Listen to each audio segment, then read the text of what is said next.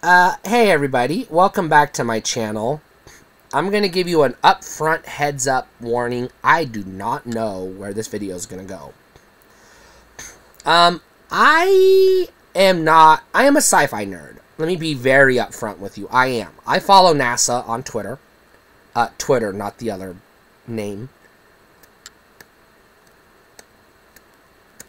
I watch a lot of science fiction TV shows. I also watch a lot of science documentaries. I know who Neil deGrasse Tyson is. I watch his programs. I know who the other guy, I forgot his name, in the wheelchair. He died. Stephen Hawking. I know who he is. I read his books, some of them. And Albert Einstein and Plato and Copernicus, you know, etc. I'm not an uber nerd when it comes to sciencey stuff, but my passion in regards to science lies under technology and space travel, astronomy, etc. All things space and anything to do with robots and computers. Am I an expert? God's no. No, no, no. Do I have a more than working knowledge of some of this stuff? Yes. I've read enough books, taken enough science classes in college, university level courses, and watched enough documentaries and read enough articles, scientific articles, by the way, not just Wikipedia articles, to at least have an above average understanding of space. Now, I'm not able to retain all of this knowledge in my head, or at least repackage it in a cohesive way. So I might say things that might actually be incorrect due to the fuzzy nature of how my brain works. But I'll do my best to be accurate where I can and talk about Mars. What is Mars? Mars is two things. At least two things to humanity. One, it's a planet not far from ours.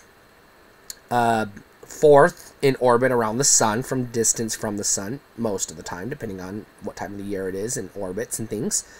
Sometimes Mars is closer to Earth than other planets, and sometimes it's not, I believe. But I don't know the logistics.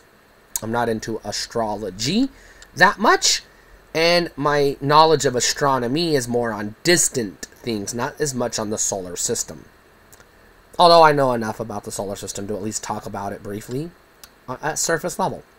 But for the purposes of our channel, because I'm a general purpose vlog, but also pop culture topics, pretty heavy duty.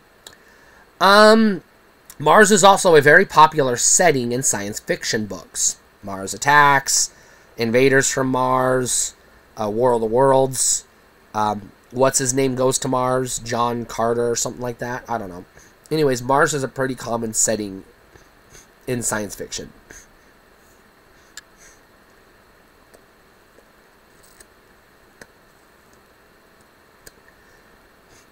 So I'm not going to give you the textbook article on Mars. I'm not even going to give you the Wikipedia bullet points.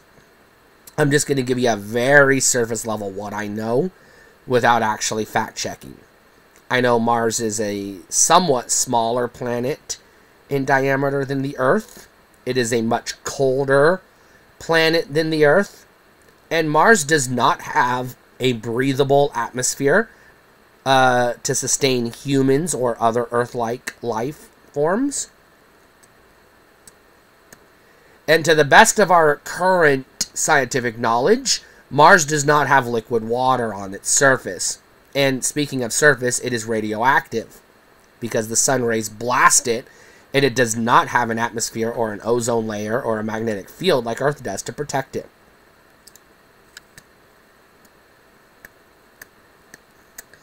So Mars is dangerous. But NASA thinks we can go to Mars someday in the future, so they're sending rovers. Remote control robots. Well, kind of, sort of remote control, but it's more complicated because they kind of have some limited autonomy and artificial intelligence, kind of, sort of, but also they are remote control robots. Basically to study Mars. We also, whenever we launch satellites that go deep into space to explore other planets, we usually do flybys of Mars and grab extra pictures and data of it. So we've studied Mars pretty extensively as a species. We don't know a fraction of what there is to know about Mars, but we know more about it than we do most other planets, because it's the one we can actually physically visit. Even though we can't send humans, we can send probes and robots and things like that. Every probe or robot we've ever sent to Venus has died within minutes because the atmosphere there is garbage. The thunderstorms and the acid rain and everything else. We just have not yet figured out how to build equipment that can survive on Venus for a very long period of time. We're working on it, but we're spending most of our money on Mars because we have a belief, I will say, that we have a more realistic opportunity or chance of actually allegedly colonizing Mars than we do Venus, even though Venus is probably more like Earth and more easier to get to and could be sustainable if we could reverse the greenhouse gas effect on Venus and cool the atmosphere and make it habitable. We're, for whatever reason, we're fixated on Mars.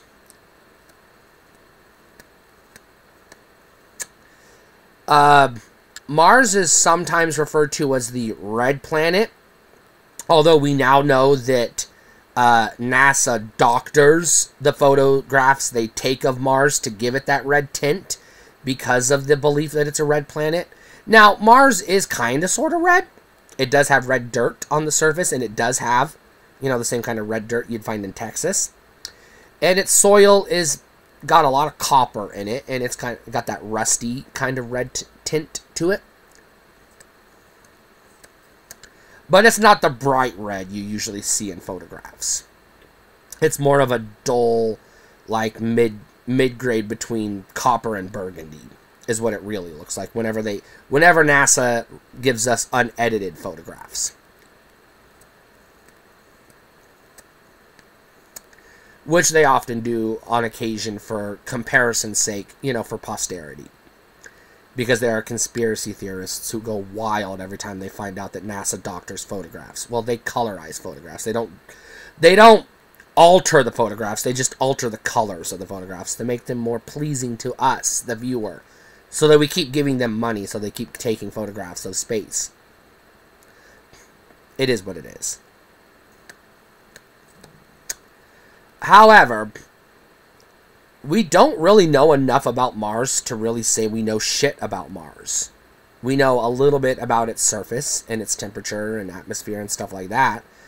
And I say a little bit because our rovers have only explored like a teeny tiny piece of the surface, and our probes have only been able to photograph it from space. We don't really have a full GPS level map of Mars. And we do not really know, we don't know what's beneath the surface. We have never been beneath the surface of Mars, ever, to this day. We do not have the current technology to get underground. We can kind of get into, craters, and we can kind of explore surface-level caves if we find them. And I'm going to be honest with you, I don't know if we've explored caves or not. Have we found any caves? Have we explored them? I don't know. But that's the extent of our current technological capability.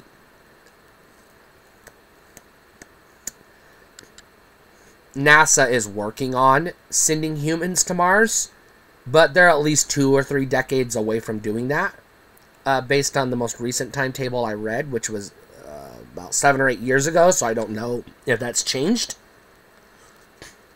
Because, priorities change with each administration every time we elect a new president, because priorities change, public opinion changes, etc.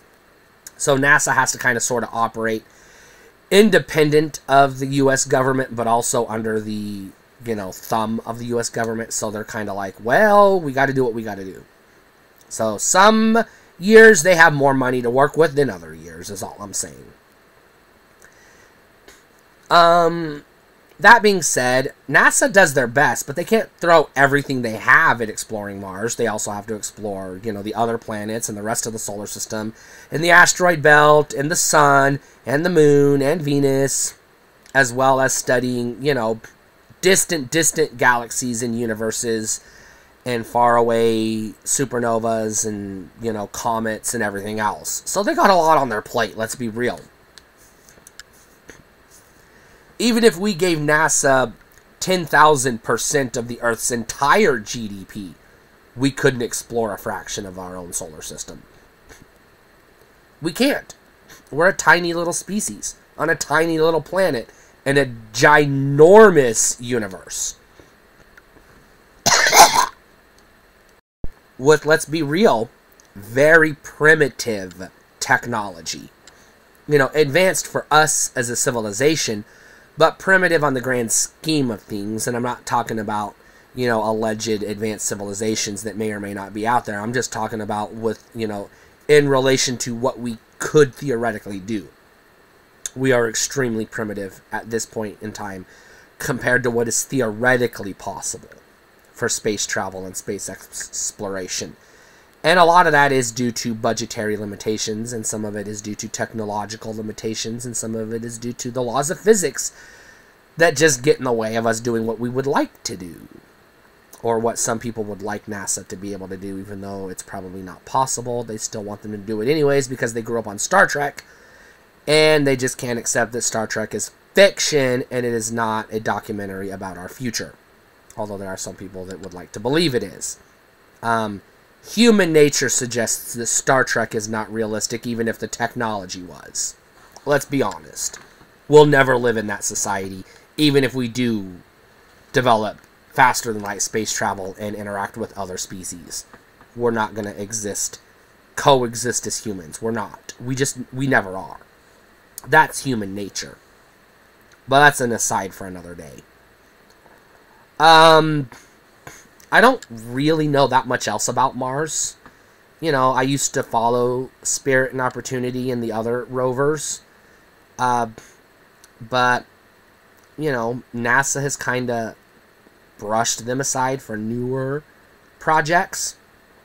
And so I haven't, kept current.